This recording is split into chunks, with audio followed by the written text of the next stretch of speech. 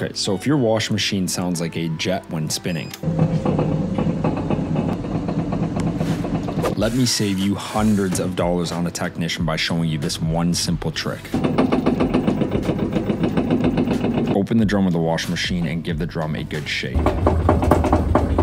Now the reason you hear this noise is because the spider support assembly inside the back of the washing machine is shot. Over time, due to exposure of water, detergent, and even overloading our washing machines, the spider support arm becomes corroded and begins to break down. Now another test that you can do for this is take your hand and put it on the inside of the washing machine and give the drum a good spin. You'll start to notice that there is a wobble in the drum, and you can test this by putting your finger over the drum as it turns, and you will notice that it begins to slightly bounce up and down. And if your washing machine is making this noise and showing a wobble in the drum, then it is not worth replacing. Just replace the washing machine itself.